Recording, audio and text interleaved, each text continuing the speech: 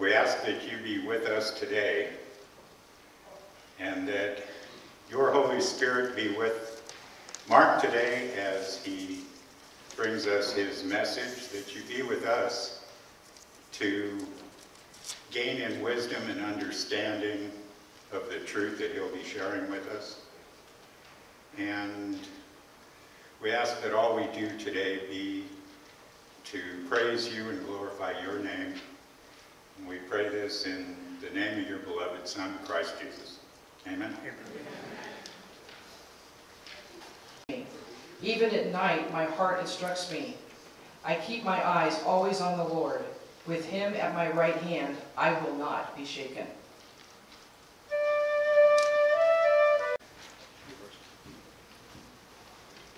Well, be seated. Can you believe it's November 1st already? You'll know it tonight about 5:05 when the sun is set. I can't believe it. There's been a lot of changes this year. COVID-19 has changed the way we do things and the way things are done. And one of the things notably in our church service that we have changed is we no longer pass an offering plate. We have a box at the table in the back, a place for you to put your offering. We also have a PayPal account, and if you have PayPal, you can use that to give a gift to the church. And then there's another way that some people are using it.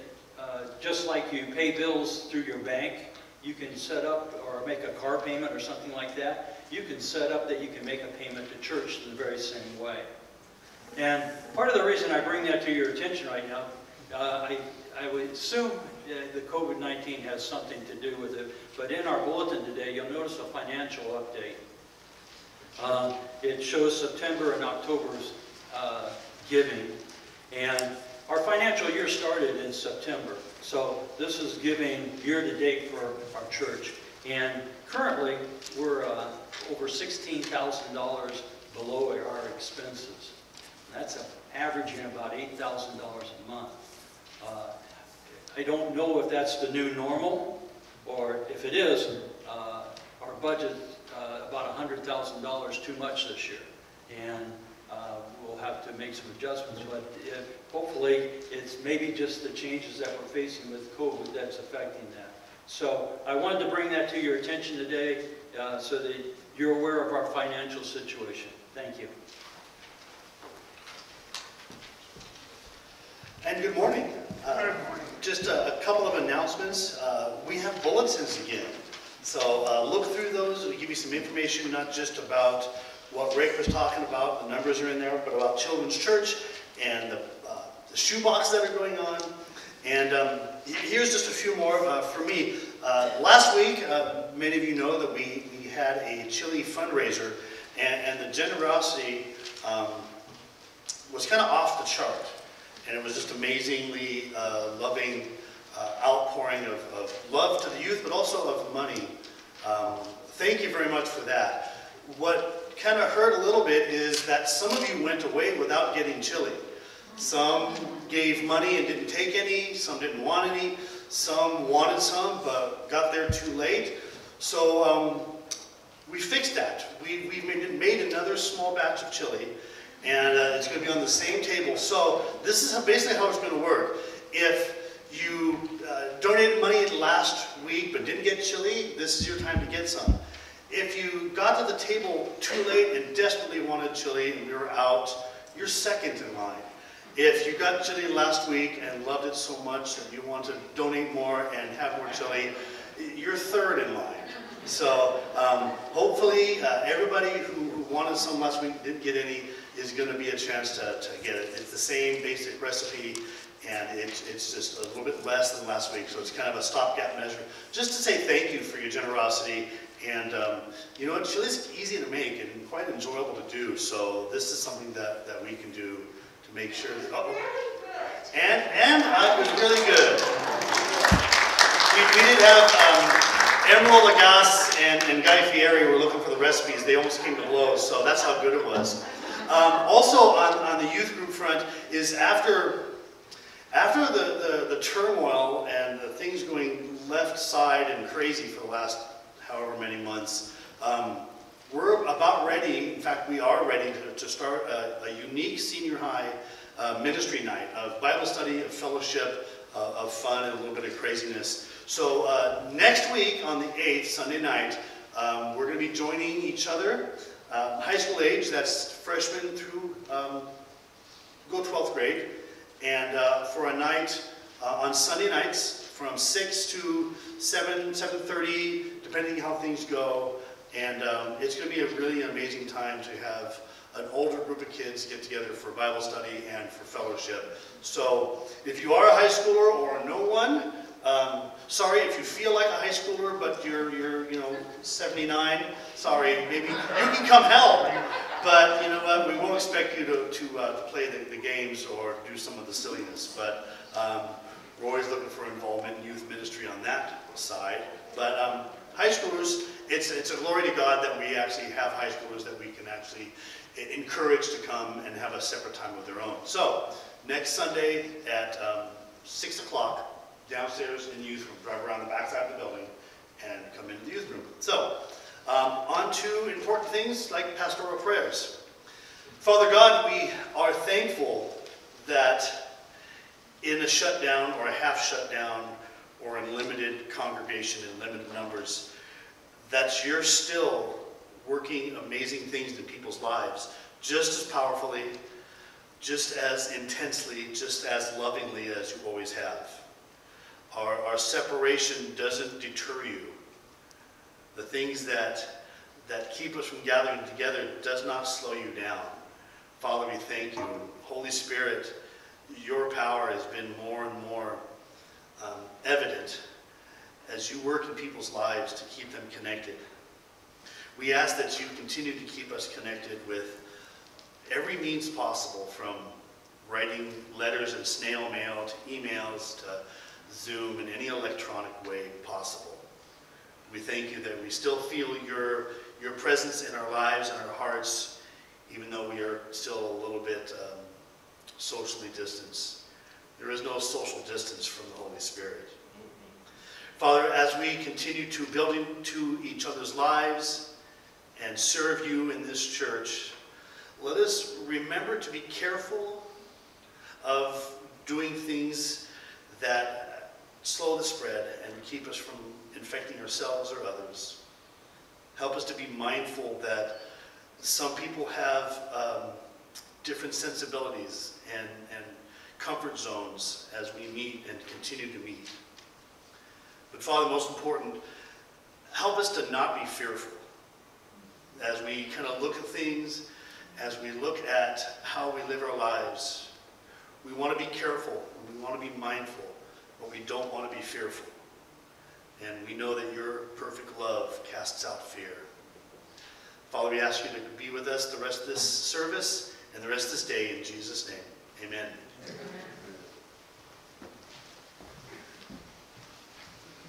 Amen. Thank you, Tom. Morning, everybody. Morning. You might wonder first why Heidi is up here. Poor girl rolled her ankle coming in to sing this morning. And normally she's not in a wheelchair, but she had the courage to still get up here and sing. As low shout out for Heidi. Although the sad part is she's going to be trapped up here with me the whole time on the platform. But what a gal. Yeah. Also want to say welcome to my sister who's here, Mary Ann Dwyer, and her husband, Tom Dwyer.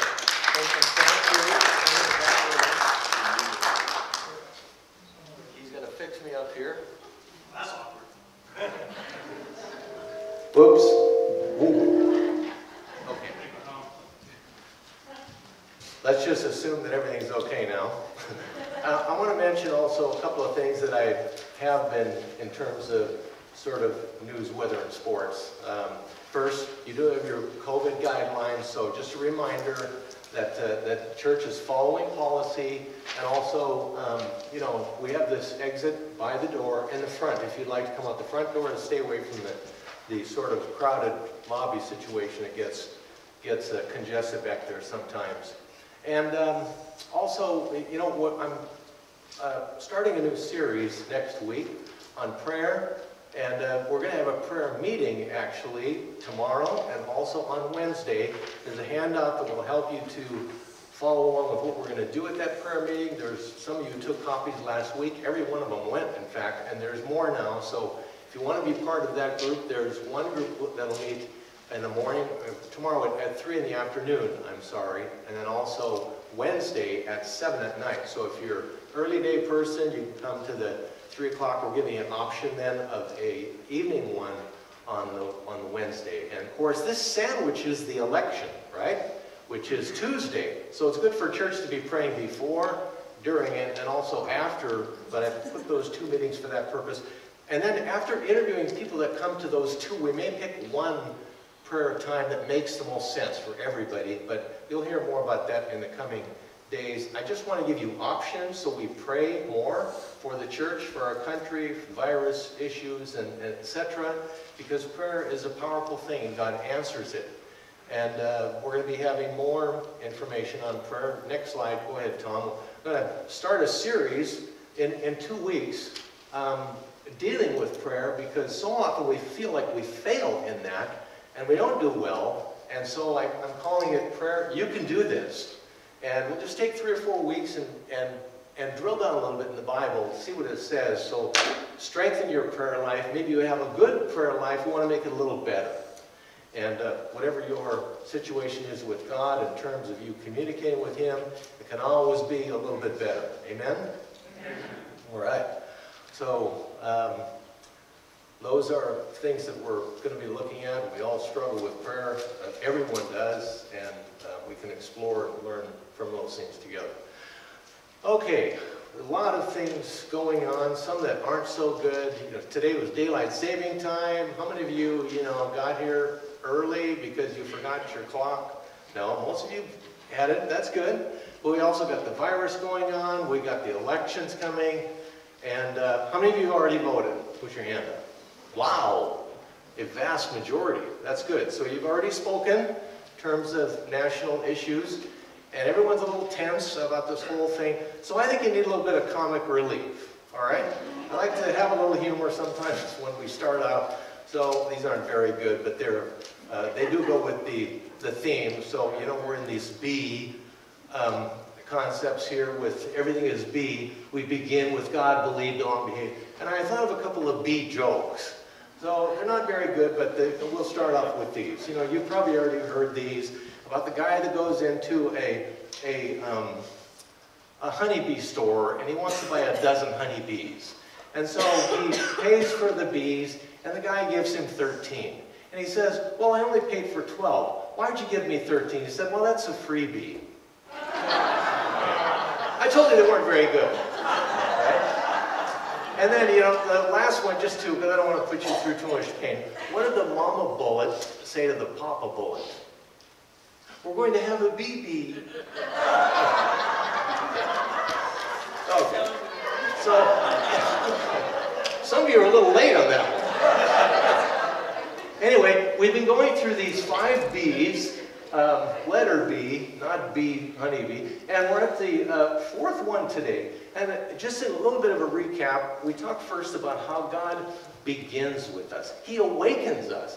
We don't even really know sometimes that God is doing this work, but He's active, working in our events, circumstances, relationships, because He loves us to draw Him to Himself. And then, of course, we talked also about belief, the difference between believing and really having faith in God. A lot of people believe in God, but they don't put their faith in Him. So a true belief, like Indiana Jones had to step out and take that step of faith. We use that little film clip there. And so hopefully most of you have taken that step just from believing to really having faith in God. And then last week we talked about belonging, what it means to feel like you're part of a community and the commitment that's related to that. And these are all on YouTube, and you can resource those if you missed any of them. But today we'll be talking about this, the 4th B, and then next week we'll finish this up. But today we're talking about behavior. Because your actions and your attitude are your behavior, right? It's what you do. You behave because of what you believe. Did you hear that? Your beliefs are going to be shown out in your behavior. That happened this morning when you got up. You ate some food, you believed it was safe, and so you ate it. You didn't probably think too much about it. You got in your car because you trust your car, and it got you here safely, hopefully. You crossed the parking lot hoping that there wouldn't be acorns, and you can't always have things going your way. Poor Heidi. But you know what I'm saying? And you chose a candidate because you believe in that one, and so you voted. And you believed you wouldn't get the virus, so you came to church today. These are just beliefs, and that shows up in your behavior. You know that most people won't wear red because they don't believe they'll look good in red. And so our behaviors sort of, our behaviors are driven by our beliefs. On the negative, it's true also if you believe you're going to get in trouble and you speed, well, then you don't speed. Although we have the urge to do that, don't we, sometimes? Yeah. And so sometimes we actually believe that bad things are something that we should do. And we do bad things sometimes, like the picture you see up on the screen. We may even like it. Like the next slide here, it was totally worth it. Kid's standing in the corner, and he's paying a price, but to him, because he believed what he would be doing would be fun, he did it. But that can catch up with you, can't it? And sometimes things that we do privately or just in the chat room or something ends up on Facebook, and then everybody knows. And, the world has changed in those things. Everybody knows everything every brother or sister or mom or dad did. Actually, I have a sister here today, and she would gladly testify to all the bad things I did when I was a kid. If my mom didn't catch it, one of my 5 sisters surely did. But what I'm saying is that the things that we believe in eventually show up in our behavior. And that can actually become a negative spiral going down the other way, because I showed you how the 5 B's go up closer and closer in a relationship with God. But here's how we can begin and believe the wrong things, belong to the wrong groups, behave the wrong way, become the wrong kind of person. It can be a downward negative as well as an upward. And where are you in your life in that? And we come to church each week to remind ourselves of what's good and what's right and what's true. And it helps us stay, hopefully, on the upward cycle. As I said last week, you can be running from God sitting right here in church. So I'm going to test your beliefs today as they relate to your behavior. Because behavior, that's where your Christianity is going to show up. People are going to see it in your faith and in your choices. And actions speak louder than words, right? The old statement goes, your actions speak so loud, I can't hear what you're saying. Because some people say one thing, but their actions are so the other way that they lose credibility. All right, if you got an outline, pull it out. You can jot down my first thought today, which is this: behave doesn't save. Behave does not save. Now, good behavior is good enough sometimes.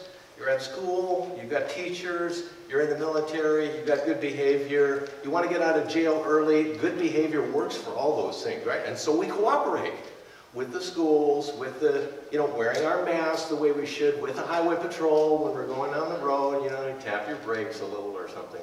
Why? Because we know we're going to get slapped, we're going to get scolded, we will get penalized if we don't behave. And so we think behaving makes us good enough.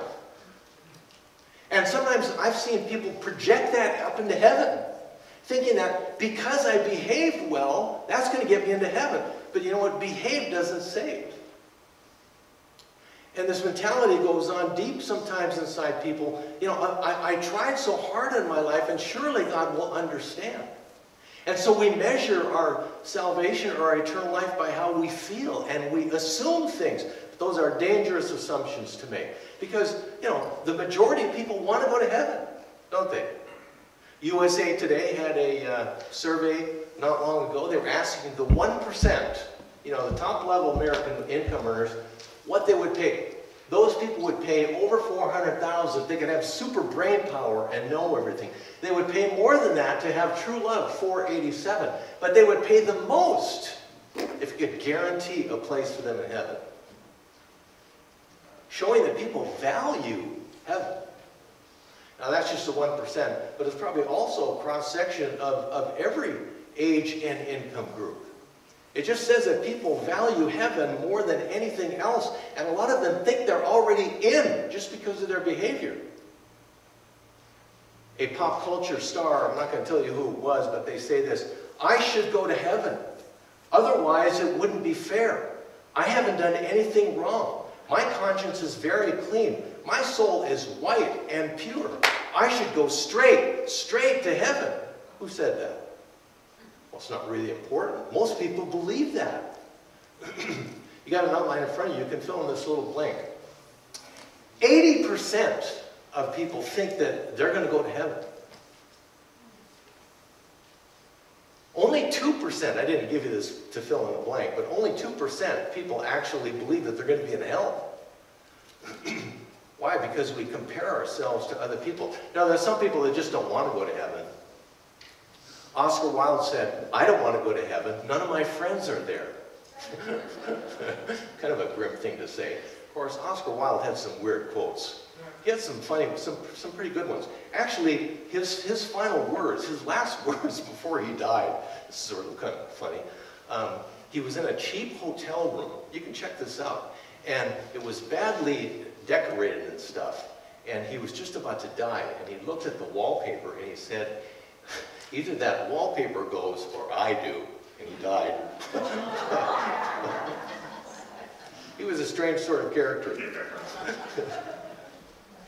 Anyway, people think that if they're good enough and they do enough good things, they're going to get a spot in heaven. A lot of times it's because we compare ourselves to our neighbor or to other Americans or things we've heard in the news or something. And that's very dangerous because good is not good enough for God.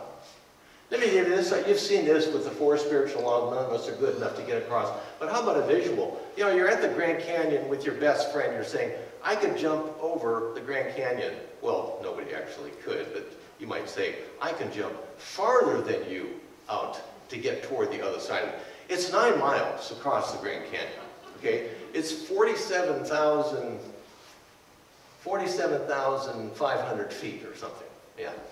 So I can jump 20 feet and I go down. And you're stronger, you jump 40 feet. Well, still, we're both way, way short, right? And that's kind of what it's like, thinking I'm going to get into heaven even though my neighbor might not. Because, you know, I think I'm better than him. Or, you know, I could drown in 6 inches of water. You drown in 60 feet. Well, so what? We both drown. That's kind of the way God looks at our sin. It's a giant disqualifier. And so behave does not save. All sin really points to you know, the condemnation that we deserve. And so some people, they hear this and they go, why should I behave? What difference does it make? And there's lots of people that wonder that, and so they just give up. Because they get confused about what God wants. They think they'll never reach it. They hear the repent, the condemnation, but they don't hear the good news. So let's take a minute and sort of hit the pause button and look at the second point, because it looks behind your behavior. Look behind your behavior. That's point 2, if you're taking notes with us this morning. And if you got a Bible, you can turn to Psalm 51. Psalm 51. And I hope you brought your Bible today. It's not really correct for us to leave Bibles in the pews right now, but bringing a Bible to church is valuable and important. Hold up your phone or your Bible if you brought one today. Come on. Pastors love to see this. And we love to hear, you know, pages turning, people going in their Bible to the right place to show that they're connected and they're staying with you and they came here to really learn something. We'll look at Psalm 51 in just a minute. But remember, good people don't get into heaven. Forgiven people get into heaven. We find our forgiveness through Jesus Christ. And our behavior alone doesn't save. But it's still important to behave, right? So let's look behind your behavior and see what's there. Because the problem is that we're born with this flaw. We all have this nature that comes to us. We're sort of dead from the start. And Psalm 51, I think, speaks to this, because David is talking about his own life. He's feeling pain because of terrible sins that he committed, but he really is capturing some things on human nature here. I'm going to start in verse 1, but I'm going to skip down. Stay with me. Verse 1. Have mercy on me, O God, because of your unfailing love, because of your great compassion. Blot out the stain of my sins. Wash me clean from my guilt. Purify me from my sin, for I recognize my rebellion. It haunts me day and night. Verse 4. Against you and you alone have I sinned. Now skip down to verse 5. Here's the kicker. For I was born a sinner. Yes, from the moment my mother conceived me. So David, who is considered to be a friend of God, says, here, it was there at my birth.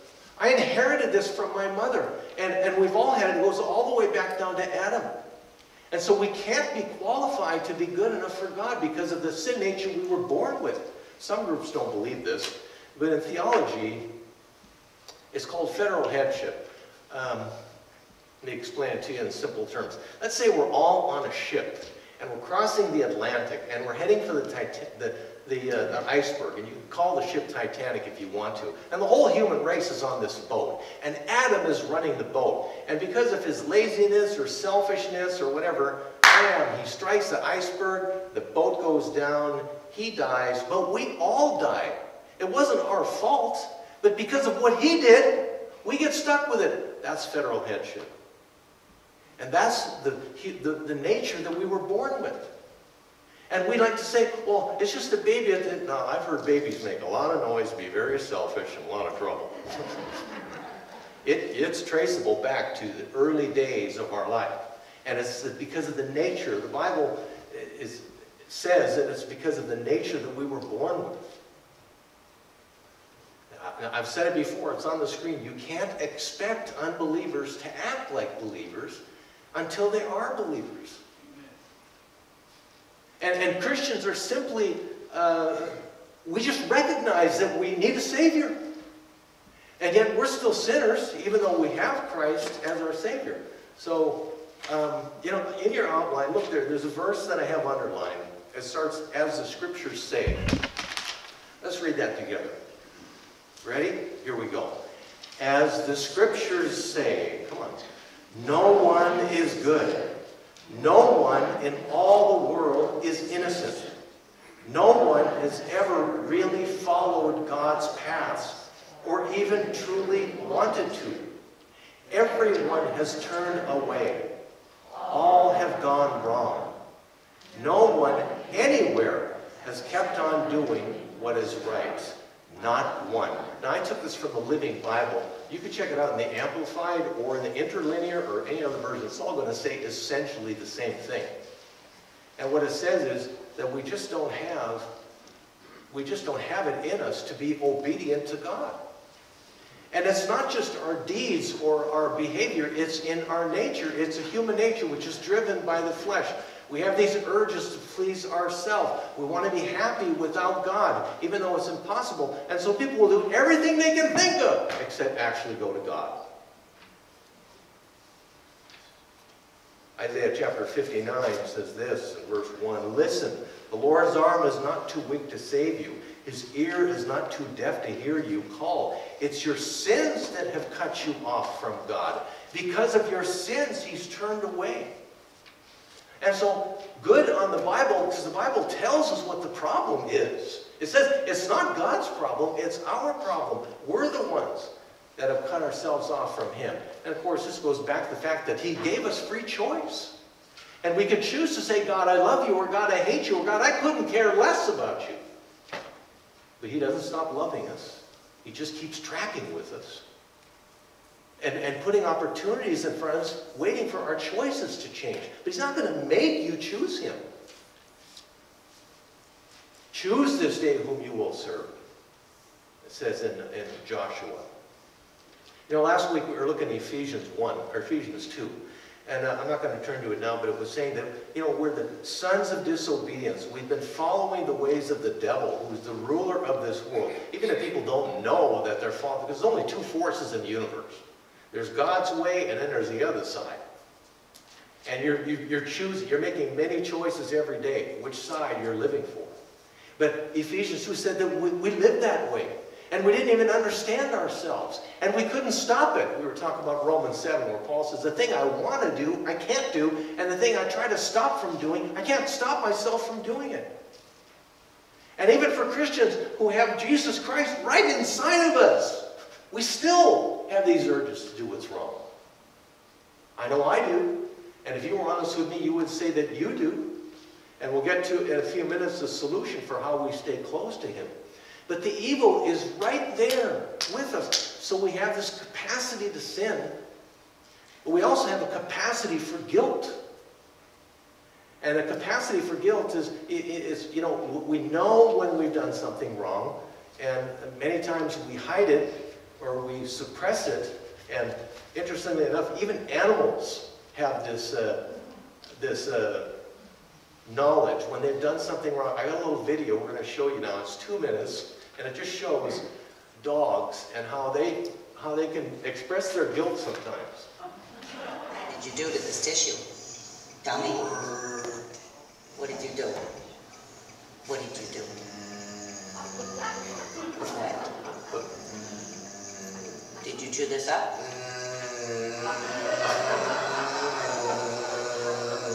What did you do?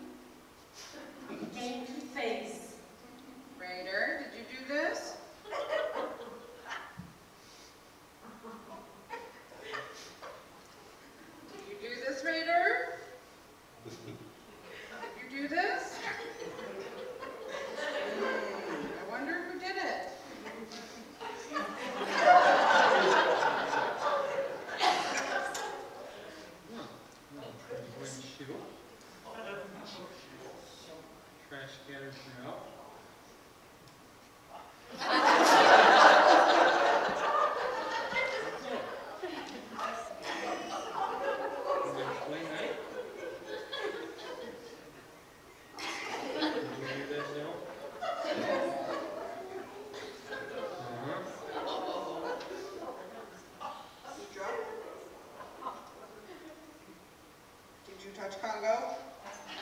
Did you touch this monkey? Did you have something to do with this monkey? Who took the cookie off the counter?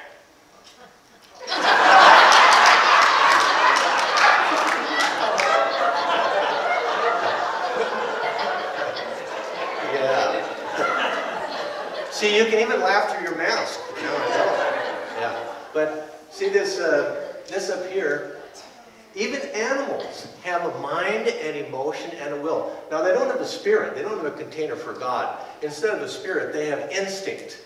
God just programmed them. He wired them for cycles and for migration, all that. They glorify God by doing it, but they still have mind, emotion. If you don't believe this, you take a stick and poke it into a hornet's nest. And the hornets have a mind to figure out who poked it, and emotions to share. They're angry at what happened, and a will to go get that person who did it. So, you know, all these creatures have this, and I think the dogs are just a funny way to illustrate the fact that we all have this guilty component, right? And you felt that sometimes just like those dogs did in the video. And sometimes our guilt is over terrible, terrible sins that we feel. And maybe we've hurt a lot of people in doing those things. And I've had people sitting across from my desk in my office here at other churches explaining, I can't get past what happened, and I don't want to bury it, and I have to get it out. And so they need to talk about it. But other times it's smaller things, you know, like criticism or resentment, or you being impatient or selfish or lazy or something like that. And if I had X-ray vision right now and I could look at all of your brains, I bet I would have got you on one of those that I just read. Laziness, resentment, impatience, whatever. Because it's just, you know, it's just where life is. Life is messy. The problem is those sins still count against you, even though they're small. And that's why we can't compare, because it's still bad behavior. Now, there's different consequences, of course, for different sins. If you're driving 56 in a 50-mile zone, well, that's different than killing somebody, right? But there's still sins, but they're different consequences for different sins. And the problem is we tend to compare ourselves, and now we're back at the Grand Canyon, where I can jump a little farther than you, but still, none of us are going to get over. And these are some things that the Bible says, you know, about behavior. All right, if you got a Bible, again, turn to 2 Corinthians chapter 5. 2 Corinthians chapter 5. And while you're turning there, I want you to think about the Civil War. Because the Civil War was a horrible event in American history. And the problem in the Civil War was that, you know, it was like a giant tug of war, one side against another. But the destructive thing about a civil war is that it's internal.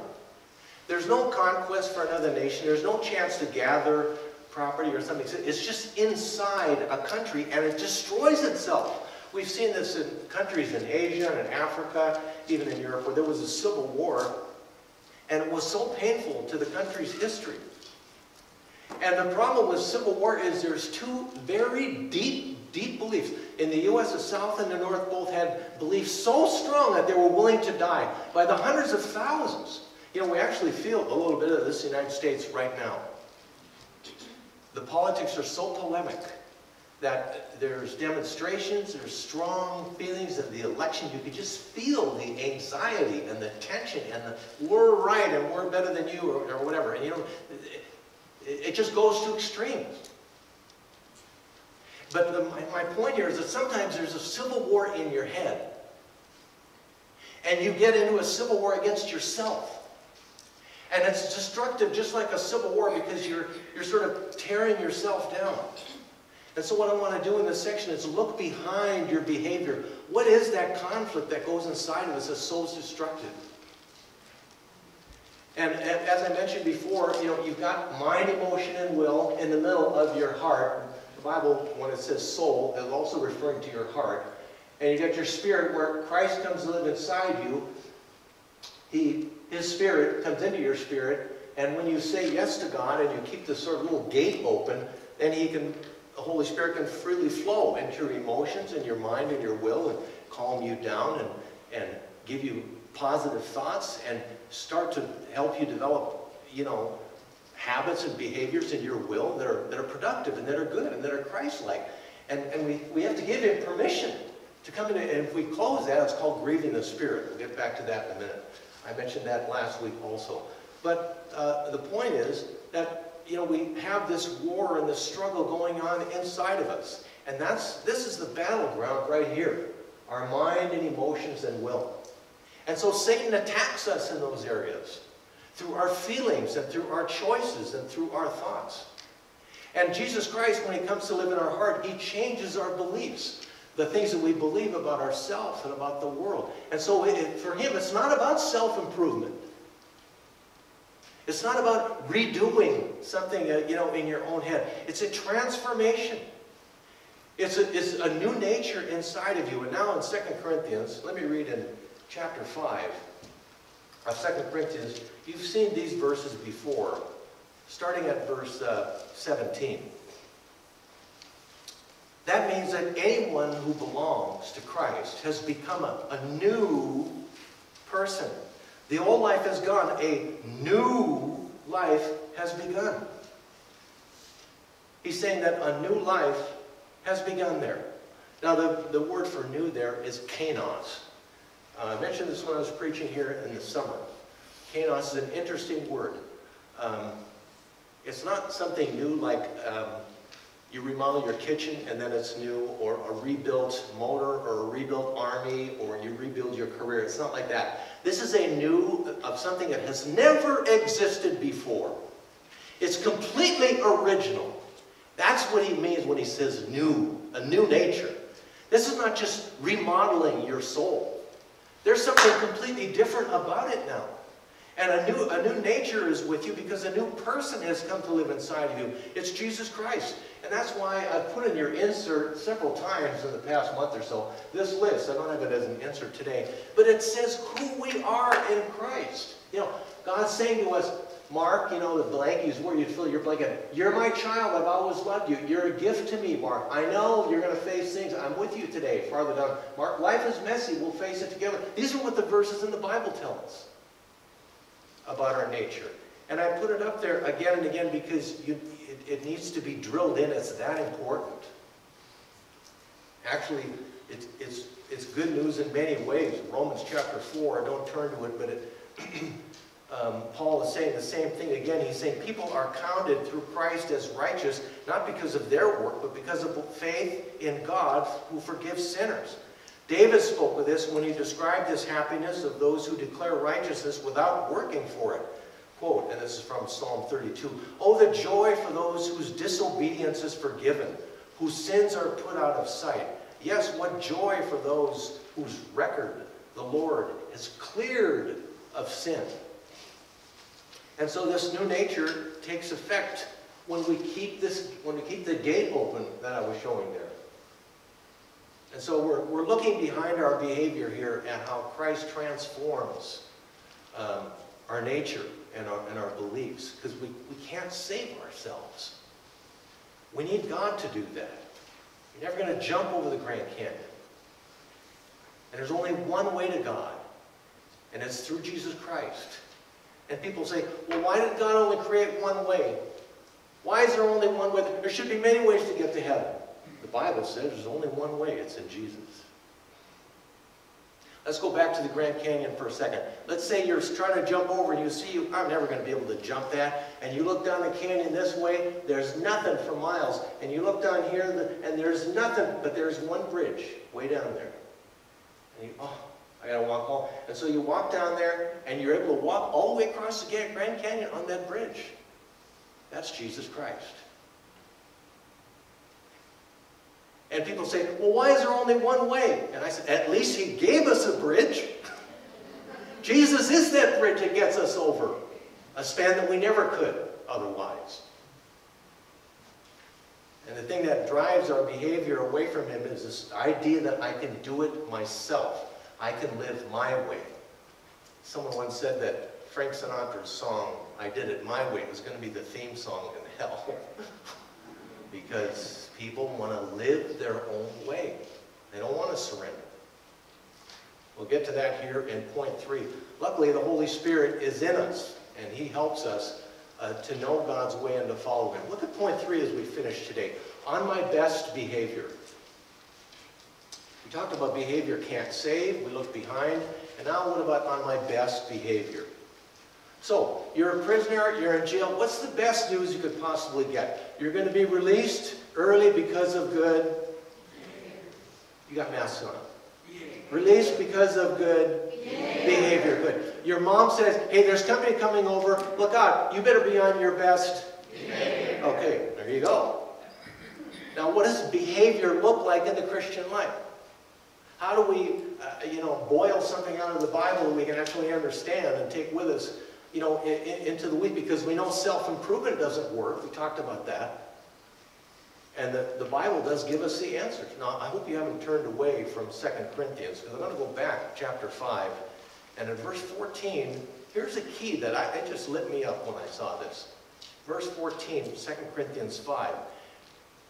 Christ's love controls us. Your version of the NIV may say compels us.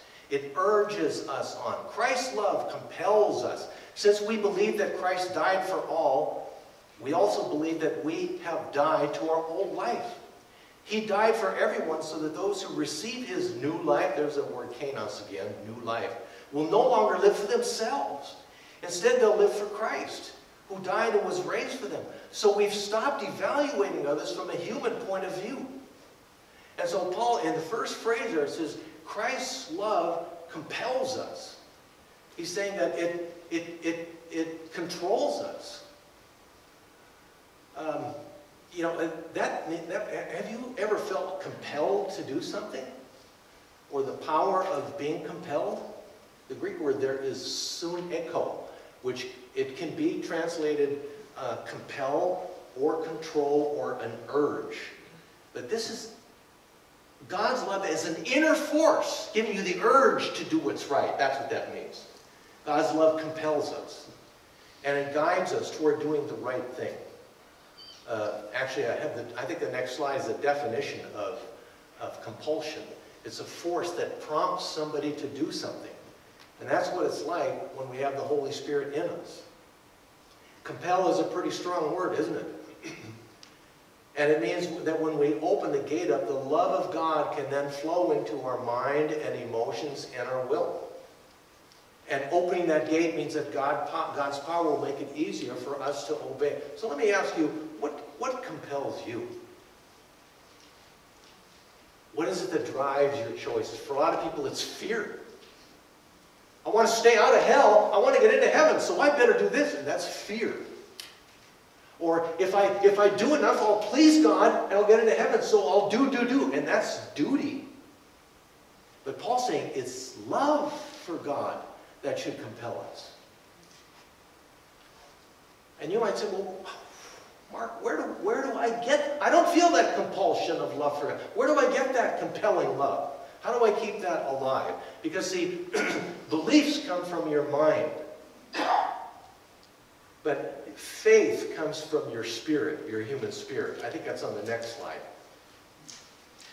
And so there's a reminder again that when we keep this gate open, now notice that this arrow here is green because it's a green light, it's open. And now instead of fighting God, our mind, emotions, and will are open to Him. And when we stay in love with Him, Augustine said, love God and do what you please. Now that's a little vague and maybe a little too far open out there, but I like to think of it this way.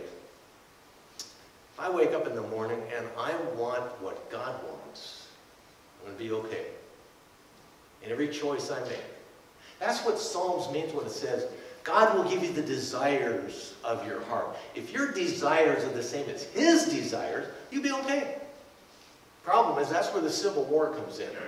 And now we're fighting what we really desire and being honest with God. Anyway, we got to get out of here, but let me give you 3 points as we finish today. Here's how you keep that compelling love for God close to your heart. First is surrender. Surrender. A lot of times we're passive-aggressive. We say, I love you, God, but we don't really want to follow and obey Him. The next slide will show surrender. So you can write it down if you want to in your outline. But surrender is important. You don't want to say, I love you, God, and then go about living your old ways, which is easy for us to do. Right? Luke 6:46, Jesus Himself said, why do you call me Lord, Lord, and yet you don't do what I say? Ouch. We hear verses like that, and it cuts us because We know it's true sometimes. And so surrender means that you have to give in to God and let him be Lord. You know, the Bible is full of paradoxes, isn't it? You want to be the greatest? You got to be the least. You want to be first? You got to be last. You want to be lifted up? You humble yourself in the sight of the Lord, and he will lift you up. You want to live in Christ? First, the grain of wheat needs to fall into the ground and die. You want to find your life? Jesus said,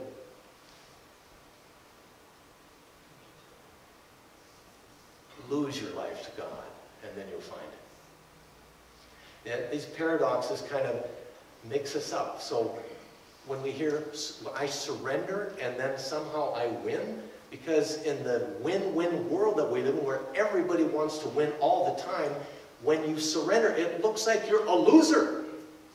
How can I win if I surrender? In a war, if you surrender, also, you're the loser. But what we do is we surrender to this love that compels us. And when you give into that, then the gate can open up and the love of God can flow into your mind and emotions. And we're going to do a series on prayer. You need to come to this. And this would be good for you to bring new attenders to, because we're going to go a lot deeper down into that. And so it's your mind and emotions and will. But to me, it's especially your will. This is a picture of a house that we lived in. It's actually our deck in the back that we lived in Fillmore for many years. And this is a levee. They were doing some work. Caltrans was. Army Corps of Engineers was building this up because it's a floodplain. There's a river out here that runs alongside it. And it was a great view. It was a 180 view going up here. But this levee had a walk along the side where there was public walk. And it would go a mile or more down this way and a mile or more down that. And I would come out in the morning. And I remember from my prayer times, often I would walk. And I would just like reach into my pocket and symbolically pull my will out and say, God, just take my will today. What did Jesus say? Not my will, but your will be done. I figure if I could follow what Jesus said, I might get my day started in a good way. You know what? If you start with your will, forget your emotions and your mind and say, I'm going to give my will, my determination to make choice, then he'll make it easier for your mind and emotion. I don't know how your prayer life goes or where you start or what special places there is for you to go and to pray, but it's a good start toward behavior, because with your will, you're making a conscious choice to say, because I love God, I'm going to obey him. And 3 times in John 14, Jesus said, if you love me, what? You'll obey me. The proof of love comes in obedience. We talked about love when we went through the Faith, Hope, and Love, that little tiny Trinity series that we did. You can look back at that. But surrender here, I think, means I'm not going to fight you, God. I want your way in my life. And so I know that the goodness of God leads me to repentance. And I know that you have good things for me. And your grace can transform me, so I'm giving you my will. And I want to obey you, God, out of love, not out of fear. And that's love compelling.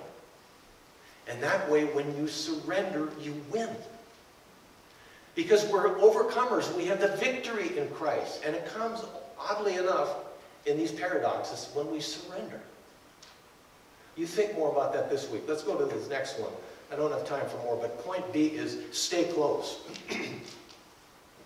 Stay close, because salvation is like a bridge. It's not just getting you out of hell and into heaven. It's the beginning of a long walk that's going to go for the rest of your life. So you cross the Grand Canyon on a little bridge, and then you get to a place where you're walking with God. You walk and walk with him. And he's not just beside us, he's in us. We're partakers of his nature, it says in 2 Peter chapter 2. I love what St. Benedict said, a great Catholic saint. He said, Christ with me, Christ before me, Christ behind me, Christ in me, Christ beneath me, Christ to my right, Christ to my left, Christ the salvation of all. So, he's ahead of you when you go into your day. He's behind you. He understands your path. He's protecting you. He's setting up good events for you in the future. And when we stay close to him, we can sense him. So when I'm walking on the levee, I'm thinking, you know, I can, if I'm close, like in the shadows in this picture, these two people are right next to each other. And if I'm that close to Jesus, I can hear what he's saying to me. I sense him guiding me with his will. And I'm getting it. But you know, there were times in that levee I was walking and I was trying to catch up to a friend, and they're like a half a mile ahead of me. There's Dave, I'm going to try to catch him. And I couldn't catch him. And if Dave said something, I never would be able to hear him. He's a half mile ahead. I couldn't even really be sure that he was there. And if you're a half mile behind Jesus in your life, and he's way up there, and you're not staying close to him, you're not going to be able to hear him the way someone who's in the Word and at church and has a small job and a small group and is connected to him. That's how you stay close. We've talked about this before, and we're going to talk about it again. You can't have that close connection without Jesus Christ. And it has to be a long-term commitment. So I was in DFW, Dallas Airport. I was coming back from somewhere in the East, was speaking or something. And I met this guy in a concourse waiting for planes. And he was my age, and he was planting a church. And we had so many things in common. And we like bonded, and we shared emails and text numbers and phone numbers and all that. We're going to stay close, man. And then I left, got on my plane, went, and the connection went dead. I never called him back. He never called me. You can't do that with God. Your relationship with God is not one experience where you say yes to God. It's an ongoing relationship. This is a commitment. And how do you stay close? The Word of God, the Spirit of God, and the people of God. And a small group and a small job are good. Listen, I cannot guarantee you're going to grow as a Christian if you're not part of a small group and a small job. That's how we connect and our roots go down deep. And I know it's tough with the virus right now, but those things are true. Final thing as we finish, see it grow. Because people have said to me, Mark, I don't feel that compelling love with God. How do I know if I'm growing? And you know, the answer to that is it takes time. It takes time for fruit to grow. And these are the spiritual fruits that you see on the screen. And when those start to show up in your life, then you'll know you're growing closer to God. The love, the patience.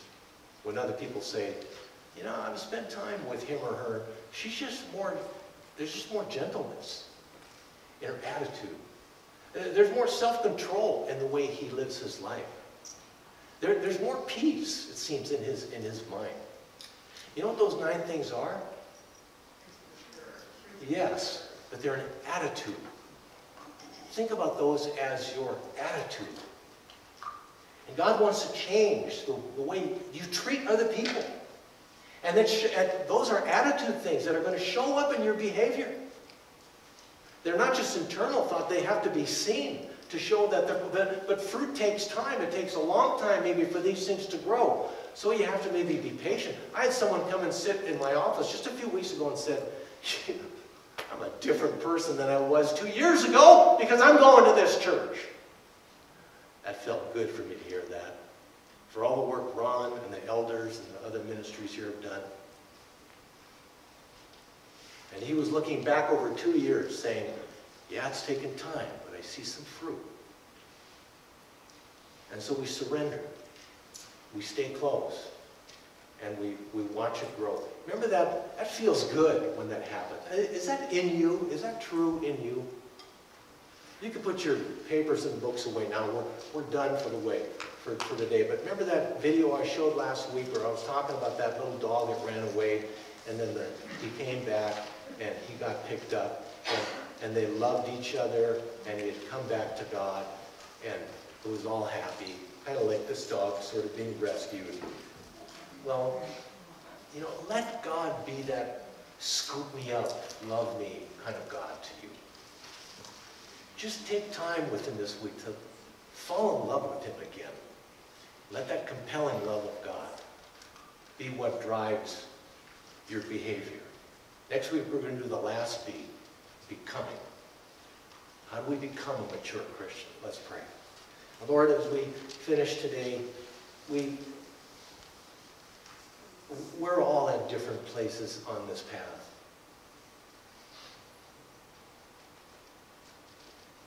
We're all at different stages of sort of ripeness in the fruits of the Spirit. But we thank you, Lord, that your love is what compels us and can drive our lives. Not a sense of duty or not a sense of fear, but your love. And so challenge us, as God, this week to surrender to you again. And to feel your embrace of love around us. And then to take a stand with the behavior that we know you want us to show. And we put this request before you today in Jesus' powerful name. And everyone said, Amen.